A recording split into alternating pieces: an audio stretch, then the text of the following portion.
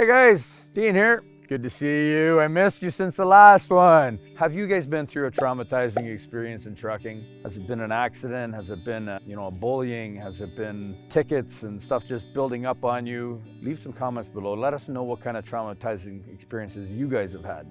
Kind of to take us back to one of the previous videos. You know what? My heart, I'm telling you, you guys just warmed me right to the entire soul. The response that I got from you guys over my accident video was just overwhelming.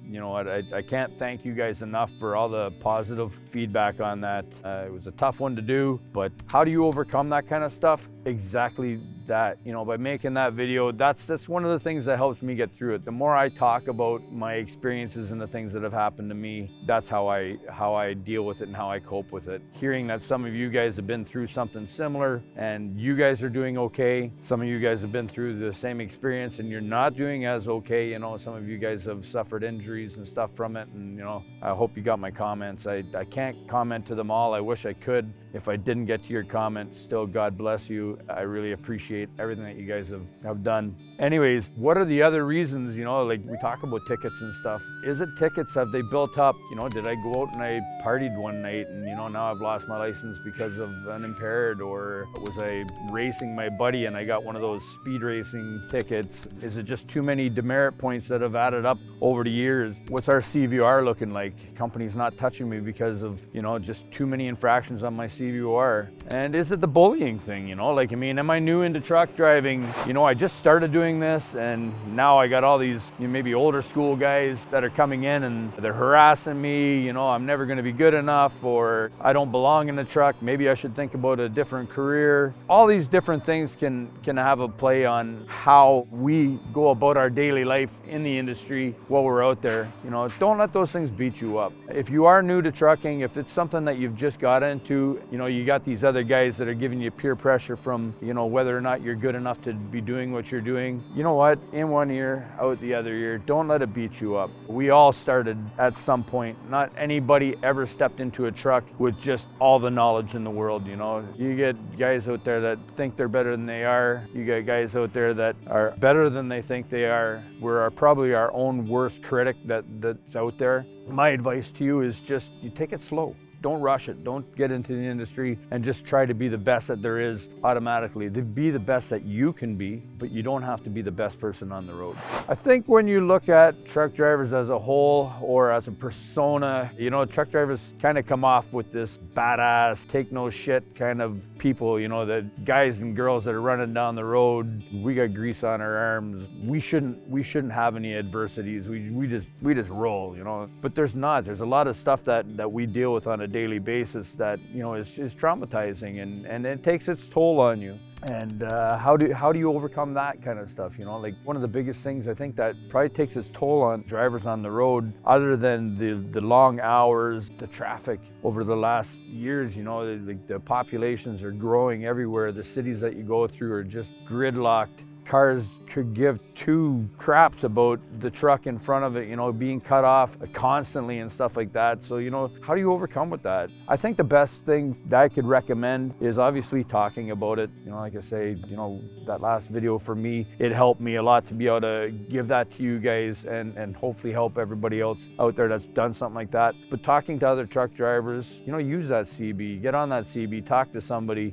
If you're going through something, maybe look around and see if there's a support group, a chat room and stuff like that you can deal with other people. I think interaction and telling somebody that I am suffering a little bit, I've got these things on my mind. The mental health, it's never talked about in the trucking industry, right? Like we talk about all the different problems that we come across. We talk about fuel prices, we talk about breakdowns, we talk about the industry, but we don't talk about the mental health of it. And there is a big mental health aspect to truck driving. It's you spend a lot of time all by yourself.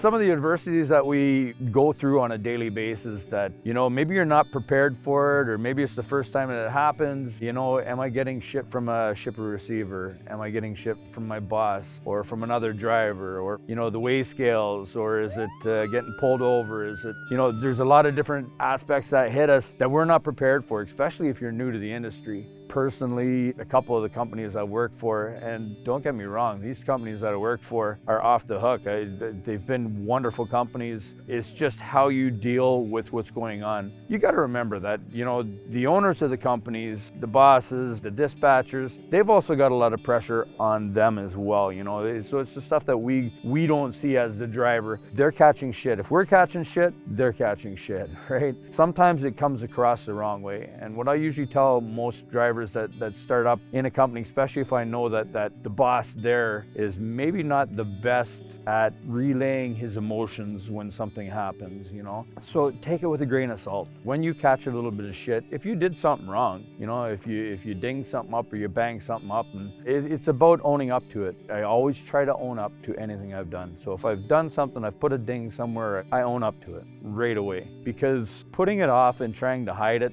you can't see around here, but there's trucks and trailers and drivers and people everywhere in here. So when you dinged into something, you think that you looked around like this and nobody saw, okay, you know what, nobody's gonna know it was me. Trust me, somebody saw it. Or if you're at a shipping yard and you know, you did something wrong and that shipper says to you, oh, don't worry about it, you know, under the bridge, nobody has to know, it's cool. Trust me, he goes inside, when you pull out that gate, he goes up to his boss and he says, this wing nut over here backed into the thing over there. You get back and my God, it's blown out of proportion, and why didn't you tell us? And just own up to the stuff that you do, and you're not going to go through as many of these adversities, and it's not going to eat you alive. Each time something like that happens, it adds a layer on, and then you get another layer, and before you know it, you got all these layers on top of you. They're all sitting on top of your shoulders. It seems like the whole world now is crushing in on you, and it doesn't matter what you do, you're hitting every red light. It's like everything, and that stuff builds up on you, and then before you know it, you snap. Right? And you've got this big emotional thing, and you're sitting in your truck and you're crying, or you're, you know, this, I don't want to drive anymore. Like, why am I bothering with this stuff? Don't let it build to that, man. Like, just take every obstacle one at a time, and you're not going to have that mental health kind of thing that piles up on you that way. And again, if it's happening, talk to someone. If your boss is coming off really hard on you, talk to him. Just say, hey, you know what, man, can you talk to me a bit nicer? Or what am I doing that's so wrong? What can I correct to make this better? You know, there's ways to deal with things, and, you know, talk to a seasoned truck driver that's been around. He's probably dealt with some of these issues before, and he's going to be able to maybe point you in the right direction. If you are thinking about just saying, screw it, I have been through it all and I can't take this anymore and I got to get out of this, don't do it, man. Don't do it. Hang in there. There's a lot of support out there, believe it or not. Like, I mean, this channel is amazing. If you look at some of the comments and stuff, there is so many people out there on these comments that you can talk to, other truck drivers who have been through what you're going through, and they all give you great pieces of advice. Shit happens. At the end of the day, man, it's not personal.